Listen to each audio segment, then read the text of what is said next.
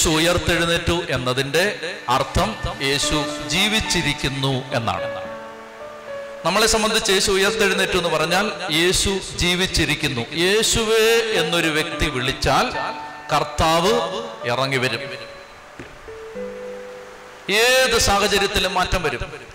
ലോക ചരിത്രത്തിൽ യേശുവിനെ പോലെ മനുഷ്യ മനസ്സുകളെ മാറ്റാൻ ശക്തിയുള്ള മറ്റൊരാളില്ല. യേശു ജീവിതങ്ങളെ മാറ്റും. കാരണം എന്താണ്? കർത്താവ് ജീവിച്ചിരിക്കുകയാണ്. ഒരാൾ ചെന്ന് കൗൺസിലിംഗ് കൊടുത്തു, പ്രാർത്ഥിച്ചു, ആൾക്ക് മാറ്റം വന്നു. അതിനേക്കാൾ എത്രയോ മടങ്ങ് ശക്തിയോടെ കർത്താവിനെ വിളിക്ക്, കർത്താവ് ഇറങ്ങി വരും. വേഗത്തിൽ ഞാൻ 2 അനുഭവങ്ങൾ പറയാണ്. ഒന്ന്, ലൂഷിയാന സ്റ്റേറ്റില് ഒരു അങ്കോള എന്ന് പേരുള്ള ഒരു ജയിലുണ്ട്. അമേരിക്കയിലെ അങ്കോള പ്രിസൺ. 5000 തടവുകാർ. 1995 ബേൾ കെയിൻ എന്ന് പേരുള്ള ഒരു ക്രിസ്തീയ വിശ്വാസി ജയിൽ വാർഡനായി ചുമതലയേറ്റു.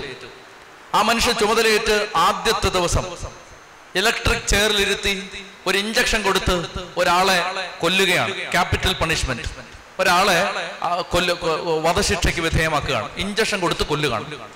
അപ്പൊ ഈ ബേൾ കെയിൻ എന്ന മനുഷ്യൻ ഇഞ്ചക്ഷൻ കൊടുത്ത് ഈ മനുഷ്യനെ കൊല്ലുന്ന ആ വധശിക്ഷയ്ക്ക് സാക്ഷിയായി ജയിൽ വാർഡൻ നിൽക്കുമ്പോ സെക്കൻഡുകൾക്കുള്ളിൽ ഈ മനുഷ്യൻ മരിച്ചു വീണത് കണ്ടിട്ട് തിരിച്ച് അയാൾ താമസിക്കുന്ന സ്ഥലത്തേക്ക് കാർ ഓടിച്ചു പോകുമ്പോൾ അദ്ദേഹം ഇങ്ങനെ ചിന്തിച്ചു, ഒരു നിമിഷം കൊണ്ട് ഒരു മനുഷ്യ ജീവൻ പൊലിഞ്ഞു. യേശുവിനെ പരിചയപ്പെടാനോ നിത്യജീവൻ അവകാശമാക്കാനോ സാധ്യത കിട്ടാതെ ഒരു മനുഷ്യൻ ഇല്ലാതെയായി. അദ്ദേഹത്തിന് ഹൃദയഭാരം വന്നു. അടുത്ത ദിവസം രണ്ടാമത്തെ ഒരു കുറ്റവാളിയെ ക്യാപിറ്റൽ പണിഷ്മെന്റ് കൊടുത്ത് കൊല്ലുകയാണ്, വധശിക്ഷയ്ക്ക് വിധേയമാക്കുകയാണ്. ആ മനുഷ്യൻ അമേരിക്കയിലെ ഒരു റെസ്റ്റോറന്റിൽ തോക്കുമായിട്ട് അതിക്രമിച്ച് കയറി കൊള്ളയടിക്കാൻ തുടങ്ങിയപ്പോൾ റെസ്റ്റോറന്റിലെ ജീവനക്കാരായ ഭാര്യയും ഭർത്താവും തടഞ്ഞപ്പോൾ ഭാര്യയും ഭർത്താവിനെയും തിരിച്ചു നിർത്തി, മുട്ടയെ നിർത്തി, കൈ പിറകിൽ കെട്ടിയിട്ട് കഴുത്തിന് വെടിവെച്ച്, പോയിന്റ് ബ്ലാങ്കിൽ വെടിവെച്ച് ഭാര്യ അപ്പം തന്നെ മരിച്ചു. ഭർത്താവ് കഴുത്തിന് താഴെ ചലനശേഷിയില്ലാത്ത ആളായിട്ട് മാറി. അതിന്റെ പേരിൽ വധശിക്ഷ വിധിക്കപ്പെട്ട് അങ്ങനെ അന്ന് രാവിലെ, രണ്ടാമത്തെ ദിവസം രാവിലെ ആ മനുഷ്യനെ കൊല്ലുകയാണ്. ഇഞ്ചക്ഷൻ കൊടുത്ത് കൊല്ലുകയാണ്. സെക്കൻഡുകൾക്കുള്ളിൽ ആള് മരിക്കും.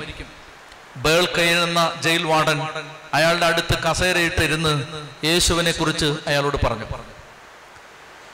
2 കണ്ണിൽ നിന്ന് കണ്ണുനീര് ധാരധാരയായിട്ട് ഒഴുകുകയാണ്. ഈ മനുഷ്യനെ കൊല്ലുന്നത് കണ്ടു നിൽക്കാൻ, സാക്ഷിയായിട്ട് നിൽക്കാൻ വീൽ ചെയറിൽ ഒരു മനുഷ്യൻ ഇരിപ്പുണ്ട്. റെസ്റ്റോറന്റിൽ അതിക്രമിച്ച് കയറി കഴുത്തിൽ റിവോൾവർ ചേർത്ത് വെച്ച് വെടിവെച്ച് ഭാര്യ കൊല്ലപ്പെട്ടു. ഭർത്താവ് കഴുത്തിന് താഴെ ചലനശേഷി ഇല്ലാത്ത ആളായിട്ട് മാറി. ആ ഭർത്താവ് കഴുത്ത് മാത്രം ചലിപ്പിക്കാം. ആ ഭർത്താവ് വീൽ ചെയറിൽ ഇരിപ്പുണ്ട്. ബേൾ കെയിൻ അയാളുടെ അടുത്ത് നിന്നിട്ട് പറഞ്ഞു, നിങ്ങളുടെ ഭാര്യയെ കൊലപ്പെടുത്തി നിങ്ങളെ ഒരു വെജിറ്റബിൾ പോലാക്കിയ മനുഷ്യനെ ഇന്ന് കൊല്ലാൻ പോവാണ്. എന്തെങ്കിലും പറയാനുണ്ടോ? ഈ മനുഷ്യൻ കണ്ണുനീരോടെ പറഞ്ഞു, അവനോട് പറയണം, എൻ്റെ ഭാര്യയെ കൊന്ന, എന്നെ ഈ അവസ്ഥയിലാക്കിയ അവനോട് യേശുവിൻ്റെ നാമത്തിൽ ഞാൻ ക്ഷമിക്കുന്നു. നേരെ ചെന്നു. എന്നിട്ട് ഈ മനുഷ്യന്റെ അടുത്ത് കസേരയിട്ടിരുന്നിട്ട് പറഞ്ഞു, നിനക്കറിയുവോ, ഞാൻ നിന്നോട് യേശുവിനെ കുറിച്ച് പറയാൻ തുടങ്ങിയപ്പോ, ഞാൻ നിന്നെക്കുറിച്ച് യേശുവിന്റെ നാമം പറഞ്ഞ് യേശുവിനെ പരിചയപ്പെടുത്താൻ തുടങ്ങിയപ്പോ, നീ ആരെയാണോ കൊന്നത് ആ സ്ത്രീയുടെ ഭർത്താവ്, നീ ആരെയാണോ ഒരു വെജിറ്റബിൾ പോലാക്കിയത് ആ മനുഷ്യൻ, എന്നോട് പറയാണ് യേശുവിന്റെ നാമത്തിൽ നിന്നോട് ക്ഷമിച്ചു എന്ന്. അയാൾ കരഞ്ഞു, യേശുവിനെ കുറിച്ച് പറഞ്ഞു, പാപങ്ങള് ഏറ്റുപറയാൻ ആവശ്യപ്പെട്ടു, പാപങ്ങളെ കുറിച്ചെല്ലാം ബോധം ഉണ്ടാക്കി. എന്നിട്ട് ഈ മനുഷ്യൻ അയാൾക്ക് വേണ്ടി പ്രാർത്ഥിച്ചു. എന്നിട്ട് യേശുവിനോട് പാപം ഏറ്റുപറയാൻ പറഞ്ഞു. പാപമെല്ലാം ഏറ്റുപറഞ്ഞു, കരഞ്ഞു. യേശുവിനെ രക്ഷകനും നാഥനും ദൈവമായിട്ട് സ്വീകരിക്കാനുള്ള പ്രാർത്ഥന ചൊല്ലിക്കൊടുത്തു. പ്രാർത്ഥന ചൊല്ലി ഇഞ്ചക്ഷൻ കൊടുത്തു. സെക്കൻഡുകൾക്കുള്ളിൽ അയാൾ മരിച്ചു. അന്ന് രാത്രി താമസ സ്ഥലത്തേക്ക് കാർ ഓടിച്ചു പോകുമ്പോ ബേൾ കെയിൻ ഇങ്ങനെ ചിന്തിച്ചു, സാഹചര്യങ്ങൾ കിട്ടാത്തത് കൊണ്ടല്ലേ ചിലർ കുറ്റവാളികളായി മാറിയത്. അങ്ങനെ കുറ്റവാളികളായി 5000 പേര് ഈ ജയിലിൽ കിടക്കുന്നുണ്ട്. ആ ജയിൽ സന്ദർശിക്കാൻ ആരെങ്കിലും എത്തിയാൽ ആ ജയിൽ സന്ദർശിക്കാൻ എത്തുന്ന വ്യക്തിക്ക് ജയിൽ വാർഡൻ ഒരു പേനാക്കത്തി കൊടുക്കുമായിരുന്നു. ഇത് സ്വയരക്ഷയ്ക്കാണ്. ഓരോ ജയിലിലെ തടവ് മുറിയിലും ചോരപ്പാടുകൾ, പരസ്പരം ആക്രമിക്കുന്ന ഗുണ്ടകൾ, തടവ് പുള്ളികൾ, ആരെങ്കിലും കാണാൻ വന്ന അവരെ ആക്രമിക്കുന്ന തടവ് പുള്ളികൾ, അവരിൽ നിന്ന് സ്വയരക്ഷയ്ക്ക് വേണ്ടി സന്ദർശകർക്ക് ഒരു കത്തി കൊടുത്തിട്ടാണ് ജയിൽ വാർഡൻ വിടുന്നത്. അത്രയ്ക്ക് അപകടകരമായ അങ്കോള ജയിൽ. ഇനി നിങ്ങൾ കേട്ടോ, ആ അങ്കോള ജയിലിൽ ബേൾക്കൈൻ എന്ന ജയിൽ വാർഡൻ ലൂഷ്യാനയിലെ ഒരു ബൈബിൾ കോളേജുമായിട്ട് ഒരു കരാറിൽ ഏർപ്പെട്ട് ബൈബിൾ കോളേജിലെ അധ്യാപകർ വന്ന് ലൂഷ്യാന ജയിലിലെ 5000 തടവ് പുള്ളികളിൽ ആഗ്രഹമുള്ളവർക്ക് യേശുക്രിസ്തുവിനെ കുറിച്ചും ദൈവവചനത്തെക്കുറിച്ചും പഠിപ്പിച്ചു കൊടുക്കാൻ തുടങ്ങി. 1995 ഇത് ആരംഭിച്ചു. 12 വർഷം കഴിയുമ്പോൾ ഇന്ന് അമേരിക്കയിലെ ലൂഷ്യാന സ്റ്റേറ്റിനെ കുറിച്ച് എഴുതപ്പെട്ടത് യൂട്യൂബിലും ഗൂഗിളിലും ഇന്റർനെറ്റിലും ഒക്കെ ലഭ്യമാണ്. ലൂഷ്യാന സ്റ്റേറ്റിലെ അങ്കോള ജയിലിൽ നിന്ന് 95 സുവിശേഷകന്മാർ, വേദപുസ്തകം പ്രസംഗിക്കുന്നവർ ലോകത്തിന്റെ നാനാഭാഗത്ത് കർത്താവിനെ പ്രസംഗിച്ചുകൊണ്ടിരിക്കുന്നു. ഉച്ചത്തിൽ പറഞ്ഞേ ഹല്ലേലൂയാ. യേശു ക്രിസ്തു ജീവിക്കുന്ന ദൈവമാണ്, ജീവിക്കുന്ന ദൈവം. അവന് മാത്രമേ മനസ്സുകളെ മാറ്റി എഴുതാൻ പറ്റൂ. അമേരിക്കയുടെ തൊട്ടടുത്തുള്ള ഒരു ചെറിയ രാജ്യമാണ്, ഒരു അമേരിക്കൻ രാജ്യമാണ് എൽ സാൽവദോർ. എൽ സാൽവദോർ എന്ന് നിങ്ങൾ ഗൂഗിളിൽ ടൈപ്പ് ചെയ്താൽ ഒരു നൊട്ടോറിയസ് കൺട്രിയാണത്. എന്ന് പറഞ്ഞാൽ ഒരു ദിവസം 10 പേര് തെരുവീഥികളിൽ അടിയിലും മാഫിയ പോരാട്ടങ്ങളിലും കൊല്ലപ്പെടുന്ന രാജ്യമാണ് El Salvador. Donald Trump L സാൽവദോറിലെ ആളുകളെ മുഴുവൻ അമേരിക്കയിൽ നിന്ന് നാട് കടത്തി അവരുടെ നാട്ടിലേക്ക് എല്ലാവരും തിരിച്ചു വിട്ടു. അത് അമേരിക്ക കയറാൻ സമ്മതിക്കില്ല. അങ്ങനെ ഈ എൽ സാൽവദോർ എന്ന് പറയുന്ന രാജ്യത്ത് ഈ ജയിലിൽ കിടക്കുന്ന 1000 ആളുകൾ, മാഫിയ സംഘങ്ങൾ ജയിലിൽ കിടക്കുന്ന ആ ജയിലിൽ പേരോർത്തു വെച്ചു, മാനുവൽ റിവേര എന്ന് പറയുന്ന ഒരു അപകടകാരിയായ ക്രിമിനൽ.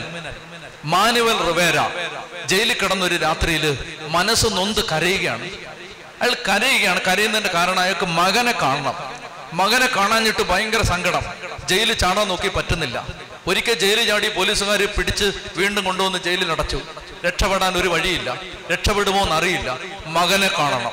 അങ്ങനെ മകനെ കാണാം, മകനെ എന്ന് പറഞ്ഞ് ചങ്ക് വിട്ട് വിളിച്ച് കരഞ്ഞുകൊണ്ടിരിക്കുമ്പോ ആ മനുഷ്യൻ പണ്ടെങ്ങോ ആരിൽ നിന്നോ കേട്ട യേശു എന്നൊരു നാമം അയാളുടെ മനസ്സിലേക്ക് വന്നു. അയാൾ കരഞ്ഞുകൊണ്ട് പറഞ്ഞു, യേശു എനിക്ക് എൻ്റെ മകനെ കാണണമെന്ന് പറഞ്ഞു. എനിക്ക് എൻ്റെ മകനെ കാണണം, ഞാൻ വലിയൊരു കുറ്റവാളിയാണ്, യേശു എനിക്ക് എൻ്റെ മകനെ കാണണം. അന്ന് രാത്രി, നിങ്ങൾ കേട്ടോ, അന്ന് രാത്രി ഈ മനുഷ്യൻ കിടന്നുറങ്ങുകയാണ്.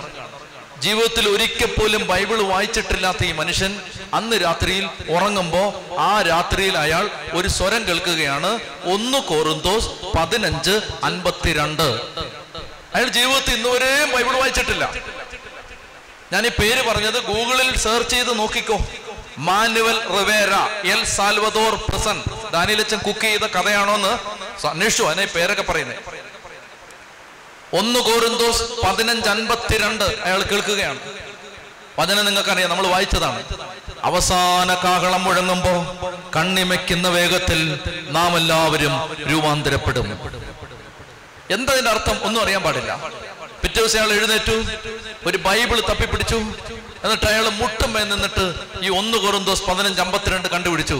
എന്നിട്ട് അയാൾ ഉറക്കെ വായിച്ചു, അവസാന കാഹളം മുഴങ്ങുമ്പോ കണ്ണിമയ്ക്കുന്ന വേഗത്തിൽ നാം എല്ലാവരും രൂപാന്തരപ്പെടും.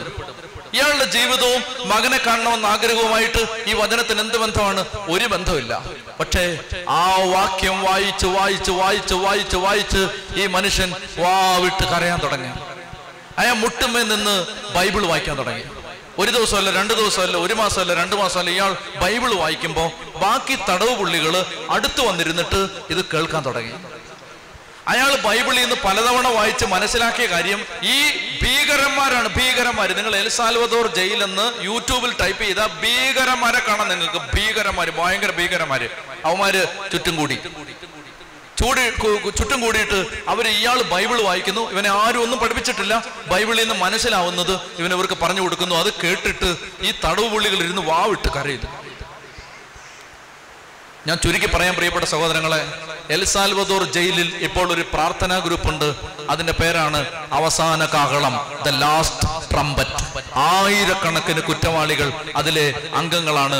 എൽ സാൽവദോർ ജയില് നിങ്ങൾ യൂട്യൂബിൽ സെർച്ച് ചെയ്താൽ ഈ ഭീകരന്മാര് ഒരു കൈ ബൈബിളും പിടിച്ച് ഒരു കൈ ഇങ്ങനെ ഉയർത്തി വാവിട്ട് കരഞ്ഞുകൊണ്ട് ദൈവത്തെ ആരാധിക്കുന്ന വീഡിയോ യൂട്യൂബിൽ അവൈലബിൾ ആണ്. ചൊല്ലി പറഞ്ഞേ ഹല്ലേലൂയാ. യേശു ക്രിസ്തു ജീവിക്കുന്ന ദൈവമാണ്, ജീവിക്കുന്ന ദൈവം. യേശു ഉയർത്തെഴുന്നേറ്റു എന്നതിന്റെ അർത്ഥം യേശു ജീവനുള്ള ദൈവമാണ്.